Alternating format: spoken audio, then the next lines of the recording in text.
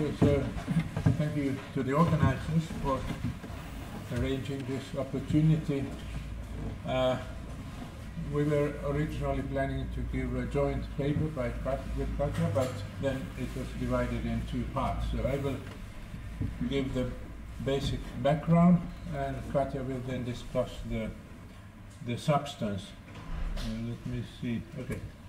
So we are trying to make a point that the Amur River Basin is a linguistic area, but it will be seen whether you agree or not.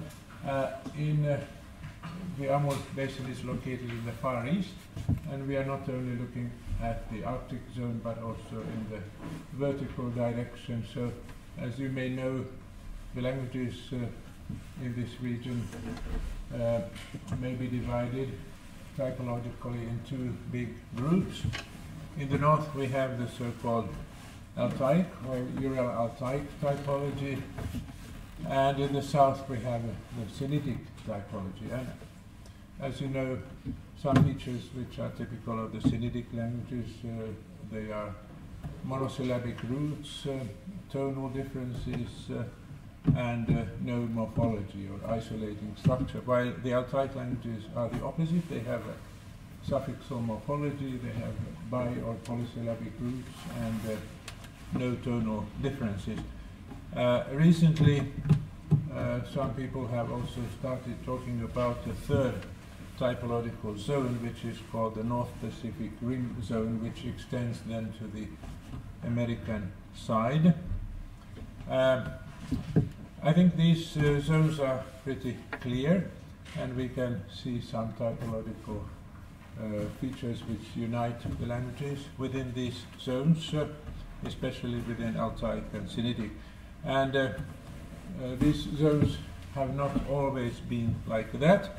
They have expanded or regressed, receded, and there is also a phenomenon called intrusion, or Victor H. Mayer calls it Sprachamoeba, which means that language can enter an alien environment and then it becomes a typological exception from that region. And typology can also change, so we can see that the genetic lineages of some languages have changed their typology. And in this region we can speak of Altaization, so some languages have become of the Altaic typology, and some languages have become like Sinitic, which we call Sinitization, but there is also something which we can call de-Altaization, where language with an earlier Altaic typology loses it. So these are the macroscopic zones. So we have the green area shows the Ural-Altaic zone, which extends from central Scandinavia to the Japanese islands.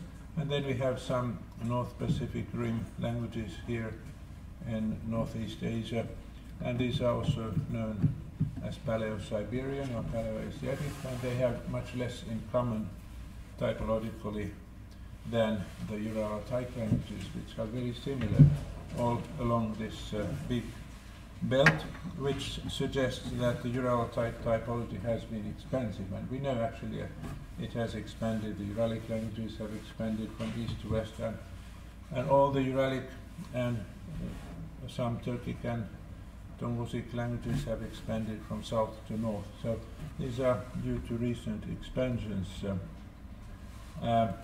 We have other linguistic areas in Eurasia, and it's a matter of definition how we define them, and some very intense linguistic areas can also be called Sprachbunds. I haven't read what Leif Campbell wrote about this. It was mentioned in the previous talk, but of course the Sprachbund implies that languages are very intensively in contact and they have joint innovations, and there are some larger areas, and within these areas there are often pairs of languages which form real Sprachbunds. So in the Baltic Sprachbund we have several groups of languages, but maybe A true Sprachbund is, for instance, between Livonian and Latvian, which are very closely intertwined. In the Volga area we have Mari and Chuvas, which form a clear Sprachbund because they share most of their typology, so phonology, morphophonology, and morphosyntax are the same, although the material base is very different because they belong to different language families. Last week we were in another conference where this concept of Sprachbund was introduced. There is also an Upper Yenisei Sprachbund in the Minusinsk Basin, and one Sprachbund on which I have myself worked is the Amur Sprachbund in northeastern Tibet. We have 4 different groups of languages which have really become similar, so we can say that they form a true Sprachbund. At a much earlier level we have the Altaic Sprachbund, which explains the so-called Altaic languages, which are not really related, but they have interacted in a long period of time, and we may speak of the Altaic Sprachbund. We may also speak of a Sprachbund between Korean and Japanese. And in prehistorical Japan, which is closer to our region, we had a Jomon Sprachbund, where there were several languages, maybe some hundreds of languages in Japan, which all became similar, but only one of them survives. It's the Ainu language. So we are trying to say that the Amur region is also a linguistic area, maybe a Sprachbund, maybe not. We have 3 language families here. We have the Tungusic family, we have the Amuric family or Niv language, and then we have the Kurillic or Ainuic language family. This is the region we are talking about, and it's here marked with yellow. It's basically the lower Amur basin, but it also comprises some parts of the Sungari River, which flows into the Amur. So we have in this greater region of Manchuria, we have 6 language families. We have Turkic, Mongolic, Tungusic, Japonic, Koreanic, and Amuric.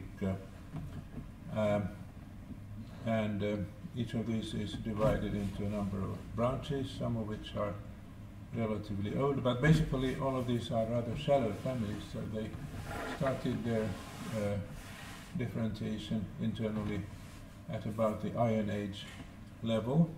Some of them are even younger. The Amuric family, which is often called the Nivk language, is very shallow. It has two branches, the Amur Nivk and the Sakhalin Nivk, which is also called Niguin. So these are 2 closely related languages, but still at a level where mutual intelligibility is not always possible. Here we have these languages, the basic language families of this region, as they are now or in the recent historical past. So Ainu was spoken also on the Kuril Islands and on southern Kamchatka, on Hokkaido and on southern Sakhalin. And here is a line which potentially separates the inner Asian area, which corresponds to Euro-Altaic typology, and the marginal North Pacific Rim area, which originally is apparently typologically different. Ainu is normally considered to be a North Pacific Rim language, and maybe Niv or Gilyak also, and possibly also Koreanic. Korean was originally part of this. What we are trying to say is that language can rather easily change its total typological orientation and get new features, and this is very obvious in Japanese. In the case of Japanese, I think Japanese was originally a language of the Sinitic type. It came from the continent to Korea, and then it was Altaicized in Korea. Then it entered the Japanese islands, where it got additional features which we may call oceanic features from the German language, Sprachbund languages. So, as always, when we go back in time, we get less languages, so we get the corresponding proto-languages. So, in the medieval time level, we have 4 groups of Tungusic languages. We have the Jurchen, the Nanai, Orochen, Even or Evenic branch, from which the modern Tungusic languages then descend. And we have had also some kind of Proto-Amuric, which was the proto-form of the Nif languages. Then we have Ainu, but Ainu was just entering this region from the Japanese islands. I'm also interested in how to try to correlate these languages with what we know from proto-historical and historical documents. We know that in this region there were several states or political formations, and we know their locations and names from Chinese historical sources, but we most often don't know what language was dominant in these entities. But when we look at the modern distribution of languages and the other information, we ultimately can get a rather good idea of what languages were spoken where. So in about mid of or 2,000 years ago, or a bit even after that, Korea was divided in 3 kingdoms, and we may quite well argue that these 3 kingdoms had different languages, and probably so that the northern kingdom, Koguryo, was dominantly Tungusic speaking. This is the homeland of Tungusic, while the southeastern kingdom, Silla, from where then the political power was expanded to all over Korea, was Korean speaking or Koreanic speaking. And then we had the homeland, the continental homeland of Japonic in the southwestern part of Korea, which used to be the Paktse kingdom. So in this way we can also place the homeland of Mongolia somewhere to the west of the Tungusic homeland. And the interesting question is then where these Amuric languages or Nif languages come from. We have several proto-historical names located in eastern Korea and to the north of that region. And each of these is a good candidate for the source of the Amuric language family.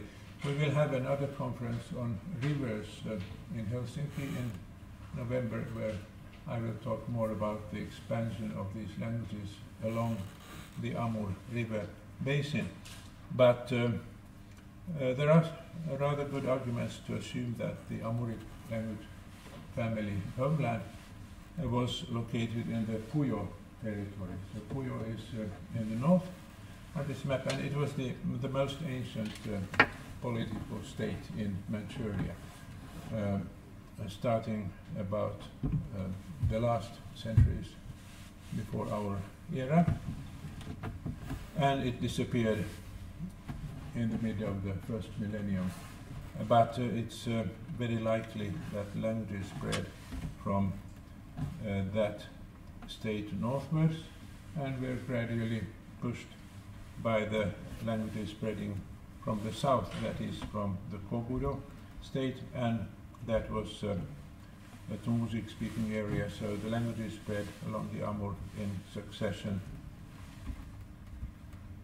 And this model explains many things, among other things the similarity of Korean and Japanese, which are really a Sprachbund language, a pair, although today they are spoken quite separately, and in several centuries in the past they have not been in much contact. But they were once coexistent on the Korean peninsula, which explains that they became structurally so similar. There are also many other things which this model expands, but we may now look at the taxonomy of Tungusic. So Tungusic is, as a family, is may be divided in two groups, northern and southern. From the northern group we get Ebenic, which is the most expansive group, and the Orochic or Orocho-Udege branch, which is now located to the east of the Amur, but must have been somehow connected with Ebenic because they share a number of primary innervations. And then we have this southern group, which is mainly composed of Manchu, or the ancestor of Manchu Jurchen, but also of the Nanai group of languages, which has spread along the Amur and reached ultimately also Sakhalin in the form of the Orok or Wilta language. So here we see the expansion of Tungusic, which also led to the divergence of the language family. It spread from northern Korea to central Manchuria, where it replaced the Amuric languages, which had already started moving northwards. And then there was a secondary homeland on the middle Amur in the Zeya basin, from where we can get all the Ebenic languages, like Evenki, Even, Nigidal, Solon, some of which are spoken south of this line in Manchuria, others are spoken, and most of them are spoken in Siberia, all over Siberia. So it has been the most expansive language in recent history in Siberia. And this Amuric language family, represented by Niv and Nivgan, is interesting. It shares some cultural vocabulary with Tungusic, especially with Manchu, but and it used to be assumed that these elements are all of Manchu origin, Manchu loanwords in Niv, but there is actually no evidence of this. They can also be Niv loanwords in Manchu from the time when the Amuric languages were spoken in this Puyo state, which was the first political state in Manchuria. So it was an important factor in Manchuria. And also this even modern Niv language is interesting in that it has its own vocabulary for some important cultural concepts, like metal terms. The metal term for iron is different from what we have in Tungusic or Mongolic or Chinese. This suggests that they had access to technology at the time of the proto-language. Some of these words are shared with Manchu, but as I said, they could as well be borrowings from Amuric to Tungusic, as vice versa. And there are some words for which we can certainly show that they are loans because they can be morphologically split on the Amuric side, but I don't go into the details here. So languages have moved along the Amur basin from south to north, and certainly this change was triggered by the population growth in the south. The cultural edge was always in the south. And this happened mainly not by migrations, but by simply that the local populations always adopted a language coming from the south, or a language that had become important in the south. So here is a rather recent picture where you have this Niv and Nivgan on lower Amur and Amur mouth region and Sakhalin, and then you have some Tungusic languages, Negidal and Ulch and Nanai in the Amur and Amgun basin. But if we go slightly backwards in time, we can assume that the Negidal, which is spoken in the Amgun basin, and the Ulcha speakers who are in the lower Amur basin were originally Amuric speakers, and we can see this also from the cultural ties and social ties they have. The Ulcha people, for instance, consider that they are actually very close to Niv, and the Niv think that Ulcha are more or less the same, although they are not speakers of the same language anymore. So it's clear that the Ulcha and Negidal languages are just forms of Nanai and Evenki, respectively, which expanded to populations which were earlier Amuric speaking. And if we go further back, we have to assume that the Amuric languages came from the south, and where the Nif and Niflung languages are spoken today, there were other languages of which we don't know anything. They can be found, maybe identified in the local substrate, but they quite possibly were North Pacific Rim regions. There is no North Pacific Rim languages, so there is no reason to assume that they would have been of the Altaic typology. And these geographical movements may explain some of the features that the Nif language has, and we assume that it has also undergone typological changes, of which we will hear in the next talk. Thank you.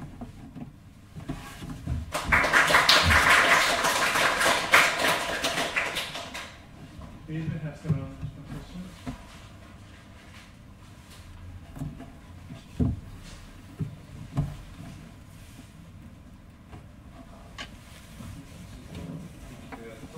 What is Kurilik? Maybe it was on our first slides. Yeah. What is Kurilik? It's my. I know, or it's Yeah, it is. I know. Yeah. Why is Kurilik not right? I'm proposing this new term. The Ainu languages, there are maybe 3 languages which form a small family, a very shallow family, but from the late medieval times they have been separate. So they have been called Ainuic, the Ainuic languages, or the Ainu languages, but the Ainuic, the term Ainuic just doesn't sound very good. So I thought that we can replace it with Kurilik. Kuril is the old name for Ainu, so as you know in Russian they were called Kurili, and this is from where we get the name of the Kuril Islands. And Kuril is actually based on the Ainu word Kuru, which means person, man. It was borrowed by the Tungusic speakers, and they put the Tungusic plural ending L, so it became Kuril. So Kuril is the name for the Ainu used by the neighboring Tungusic-speaking peoples, and it was adopted by Russians, but it's also a word used by the Ainu themselves. Ainu is also used by the Ainu, but Ainu people many of them don't really like this word Ainu for many reasons. One reason is that it sounds a bit like Japanese Inu, which is dog. And Japanese have also noted this similarity. And also, it was not used by all the Ainu. It's the name that has been used by Hokkaido Ainu, while the Sahalin Ainu have a different name. They call themselves Entiu. And we don't know how the Kuril Ainu call themselves. So I'm just proposing that we may speak of the Ainu people, Ainu language, but of the Kuril language family. It has not yet been accepted in wider use. But I have seen that the term Amuric has been used by others already, so it's the term for the Nif language family. Nif is a problematic term because it's only the name, in this form it's only the name of the Amur Nif, while the Sahalin Nif call themselves Nivlun, and it's not quite democratic to force the Sahalin Nif to call themselves Nif, because they don't call themselves Nif, but Nivlun. Maybe we could go in some term from Nif and Nil. Yeah, to reconstruct, yeah, we could try to reconstruct. It's not quite easy. So I propose the term Amuric, especially because it has, this language family has a connection with the Amur River.